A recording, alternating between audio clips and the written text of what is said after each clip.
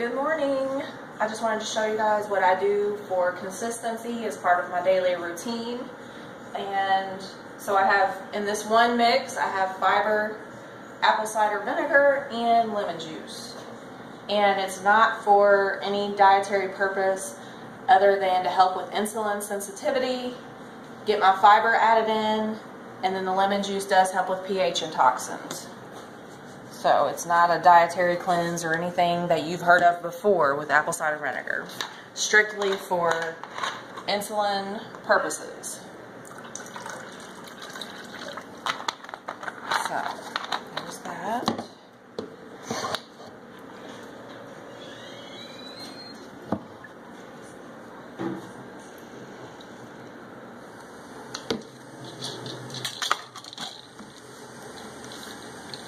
And then that Qnol is a COQ10, so that's for tissue purposes for your skin. It helps rebuild. The probiotic I take as something extra. I also take a fish oil 3 times a day, multivitamins, and then the glutamine, I'll take it now and I'll take it 2 more times today. And I take extra zinc, even though it's in my multi. So, that multi that you get with First Form has aminos in it anyway, but I like to have extra. So you take the First Form multivitamin and the Bliss when you're cutting, or when you need a fat burner. I can take it again in 2 weeks. I can't take it right now.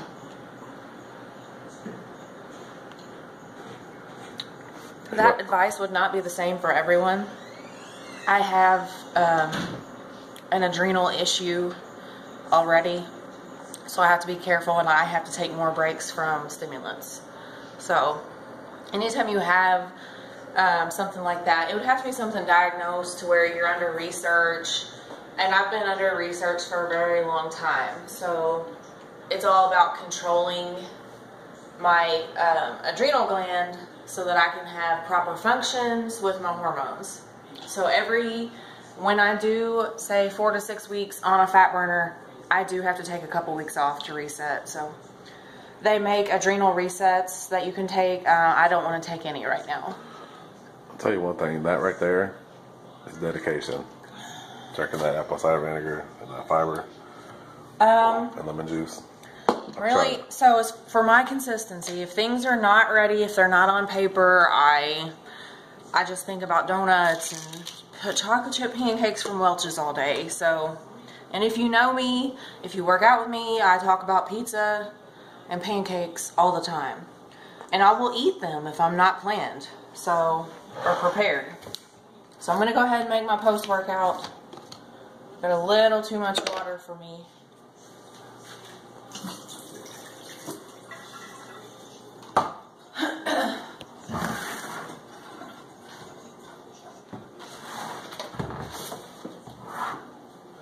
So I'm using a Formula 1. It's hydrolyzed. It's going to go into my system a lot faster. Now, ignition. Kevin takes a full scoop. I take half a scoop. I take half a scoop because I don't need all of that. It's recommended for me to have half a scoop, so that's what I'm having.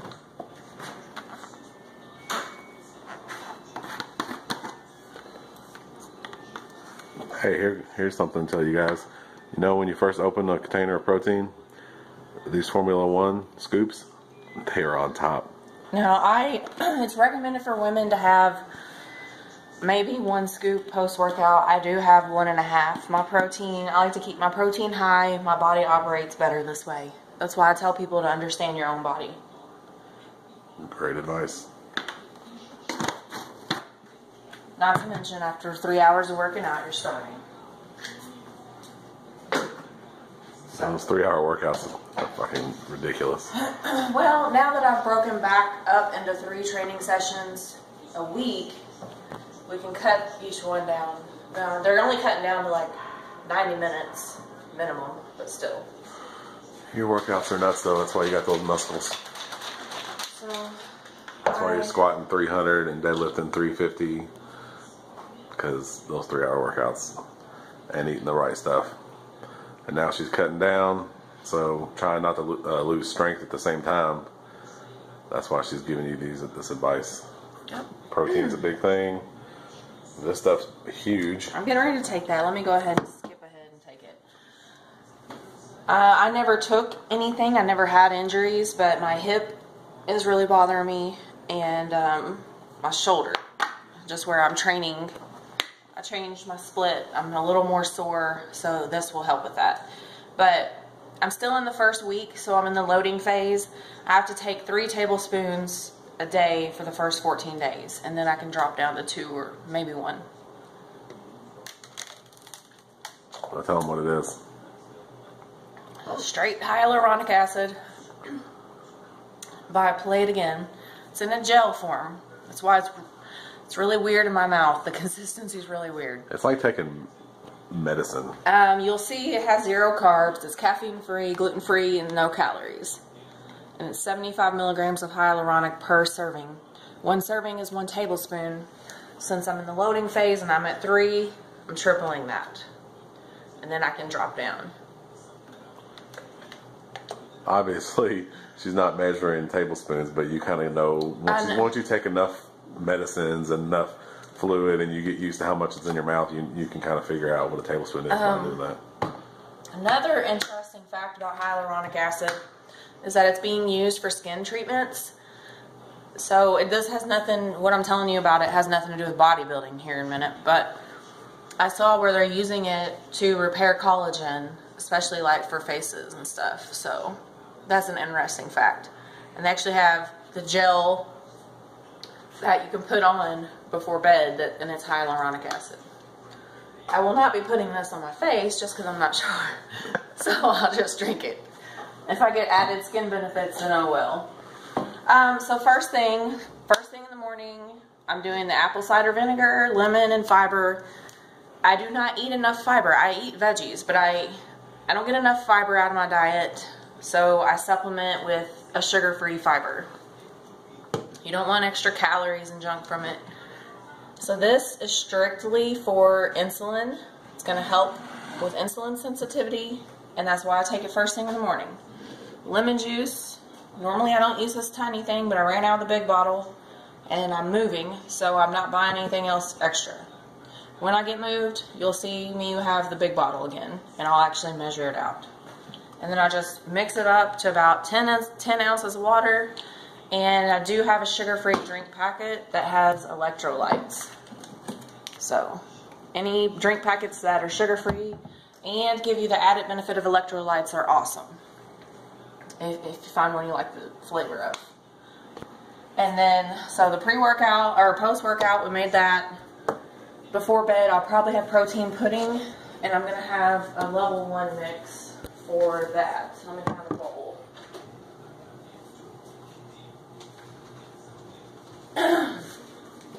So you're going to go ahead and make your protein pudding? I am. I like it cold. Level 1 is a little different. It's a blend, but it's not added with junk or anything. Carbs. No, because it's still a low-calorie blend. Yeah, it's 130 calories, I think. Yep. And the ISO over there, the Formula 1, is only 100 calories, so they're both really, really pure proteins.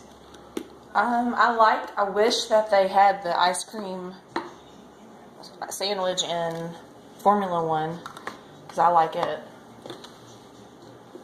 And yeah, that chocolate milkshake. Yeah, but look at this. And I like that. That stuff's so good. Alright. Second one for the day. Okay, hands. I know. So, I love these proteins. They taste amazing. Like this ice cream sandwich, I ain't gonna lie, it tastes like you're like just melted down an ice cream sandwich and ate it. That's good. And then the chocolate milkshake tastes just like a chocolate malt milkshake. It's freaking delicious. I had one yesterday. And the Ignition's flavorless, so you can put it in any of your drinks. We also got a Fruit Loops, freaking Fruit Loops. It's good. It's really good. Tastes just like Fruit Loops or Fruity Pebbles or something. Delicious. And we can mix these with straight water. I mean, if you wanted to add milk or almond milk or something, yeah, it's probably gonna make it a little better. But we just mix it with water and it's delicious. So if you're making pancakes or if you're somebody that makes desserts, you want to go with level 1. Or if you need meal, not replacement because there's no carbs in it, but if you're somebody that likes to have a protein shake on a low carb diet or a protein shake midday, then you would have that. And then this is what you use after you work out. And then this stuff is just the consistency level that you like. Like Dana likes it like a cake batter, so she makes hers a little thicker than I do. So just however thick you want to make your pudding, that's how much water you'll add. And it's retarded. It's so good. Put it in the fridge, cool it down for however long you want. If it resembles something bad, I want it. And it resembles cookie batter, cookie dough, whatever, so I want it. Yep. Now I'm going to put it in the refrigerator so I can eat it later.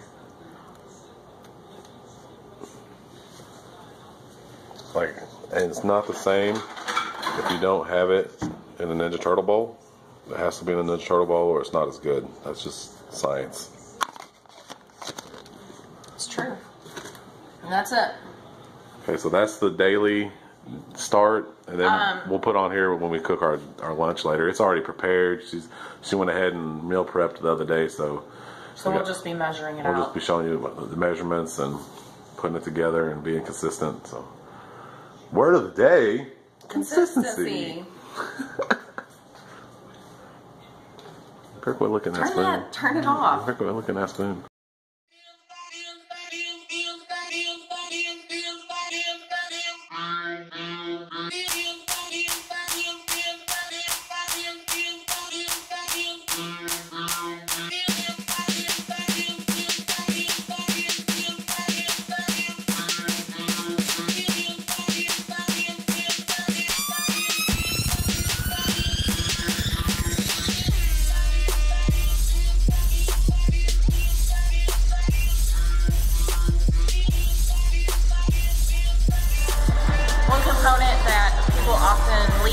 Programs is warming up their body.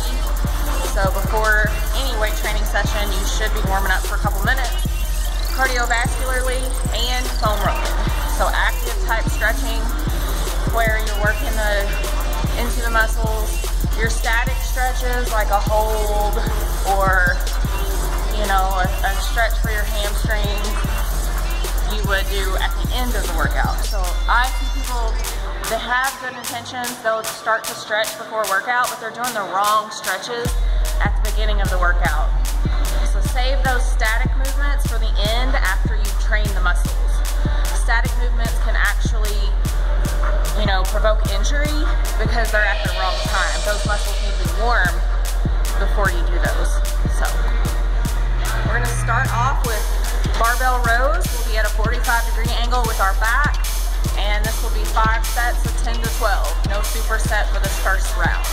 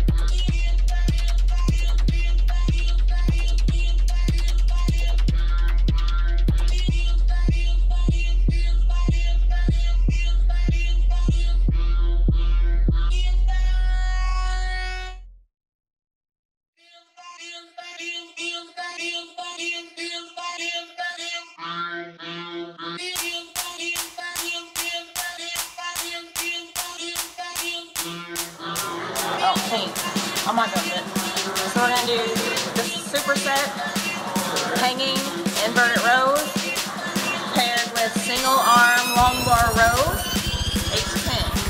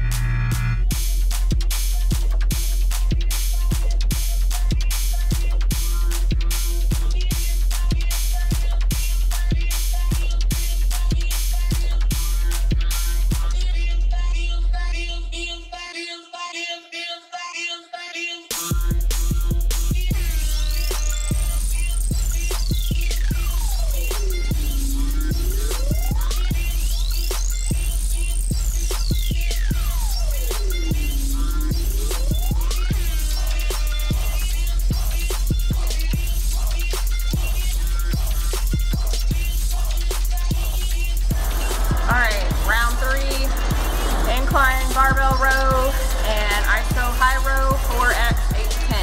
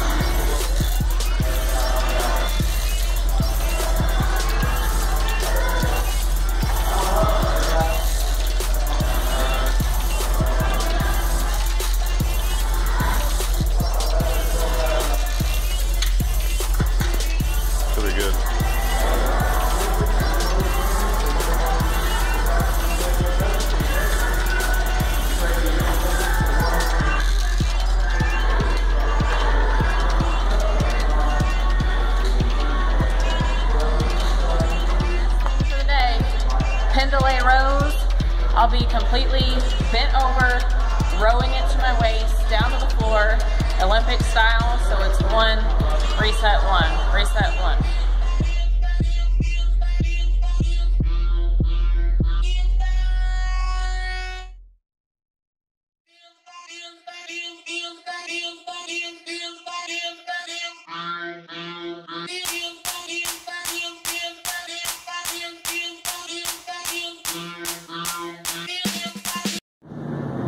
What's up? We just finished back day with my partner in crime. It looks like it's about to pour down rain. Yeah, so much rain, can't get shit done. How'd I get so lucky to have you as my partner in crime? I'm the lucky one. Taking over the damn world with me, helping people get fit. That's right. Life couldn't be any better. Yep, taking over the fucking world. But right now we're running a little late getting the kids because our workout ran way long. Yeah, but it was good. It was. So. Pendlay. So what's up? Well, I guess we gotta get our protein in. Post-workout nutrition is crucial because you've spent, you know, usually an hour or so depleting yourself if you lift heavy, etc., etc. So you gotta refuel. And that's what I'm about to do. Pick up the kids and work on some client stuff. So, and I need to talk about how to break down post-workout nutrition here in a little bit. Okay. But I want to do that when we get home. I don't want to do it right now. Yeah, plus I need to get some shit moved, try to get some stuff moved before it does bust out. It looks like it's happening any second. Yeah, I got it loaded in my car at least, so half the battle's done. So much shit to do in such little time. Yeah. But it's a good thing. So that's what we're doing now. Pick up the kids after the workout. We got CPR training tomorrow. Oh, yes. At 9 o'clock in the morning. Got to get that in. So. I have never been there this late. No, this sucks. I feel very awkward. We're at the I'm butt. normally an early bird. Man. This is crazy. It sure is. The kids are going to be like, oh no. I know what's picking us up. Alright, I gotta go. We'll finish this up in a little bit.